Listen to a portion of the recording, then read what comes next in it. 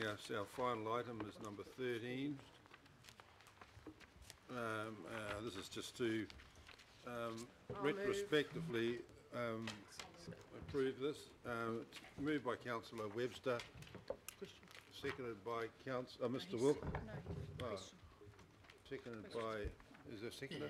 Yeah, I'll second it. Seconded by Councillor Penrose. Mr. Wilcox. Through you, Chair, where's the mihi? The mihi? Did we have a mihi? Did we have a mihi on this submission? Through the Chair, no, we didn't. Can I ask then, was that because of lack of time? Yep. So can I respond, tēnā koutou is good enough? Tēnā koutou. Certainly, we'll certainly keep that in mind for the future. Okay. We've obviously also appeared and spoken to the select committee by teleconference, and I think we got a very good hearing, and we didn't get any questions, so it was quite it must have been a good hearing.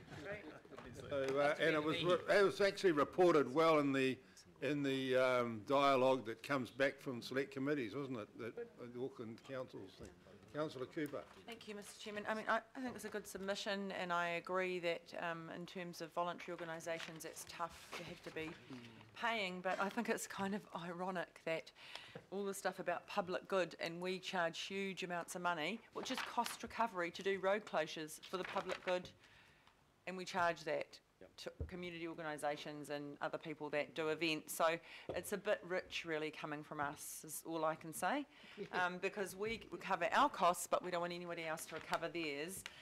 So I just kind of think it's a bit funny, really. But well, I think it's interesting. I get some of that's been foisted upon us by the health and safety requirements, no, but and also if you go to policing, absolutely. The point that we made to the select committee was the last thing we want to see is Christmas parades. The police say, "Oh, we want X number of $1,000 for policing services." Oh, I understand that. I understand that completely. But we charge for community events too, to community commercial and community. We do it, but we're telling another kind of public good agency not to do it. So I just find it kind of funny because we wouldn't impose that on ourselves.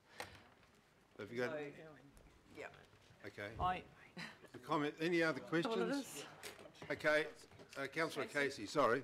Yeah, I understand timeframes were a bit tight and it's all done and dusted, but as chair of the Community Development and Safety Committee, I'd like to have input into this, and I've got a couple of comments where I would have beefed it up a bit. And first of all, where it says we vet employees and volunteers, we also vet panel members and directors of our CCOs. So it's actually more wide-ranging than that, and that's quite critical as well. And one of the worries I have, it's not just policing at events, it's also policing of our bylaws. The police could just start saying, no, we don't actually need to do this, especially liquor bans. And I don't know if you did say that, George, in your dialogue with them, but I would certainly have strengthened it there. But apart from that, I agree with it totally, but don't leave me out the next time. Right, don't leave you out, Councillor. Yes, yep. We'll keep that in mind. Thank you. Yeah, I think it was one of those ones that was on a very tight time frame, so sure.